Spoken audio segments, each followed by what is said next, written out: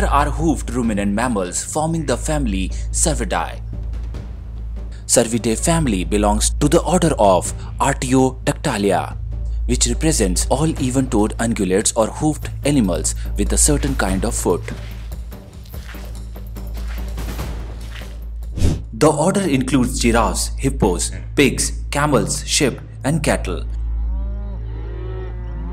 More recent evidence suggests that cetaceans are also members of the order, since they evolved from the even-toed ungulates tens of millions of years ago.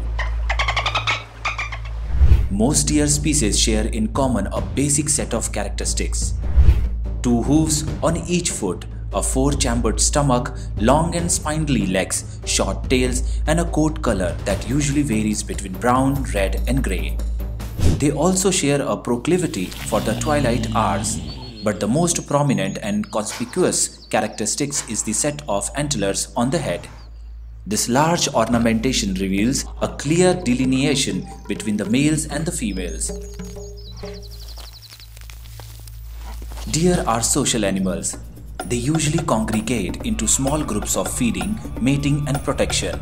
In the most densely packed areas, truly massive herds form depending on the abundance of food and the makeup of the population. Some species are migratory in nature and will travel hundreds of miles with the herd. The deer's breeding season takes place every year for only a short amount of time. Most species pursue a reproduction strategy known as polygamy, in which a single dominant male will have multiple female partners. Only a few species prefer to be monogamous because competition can be fierce. Males tend to exhibit aggressive tendency throughout mating season as they try to guard their territories and mates from potential rivals.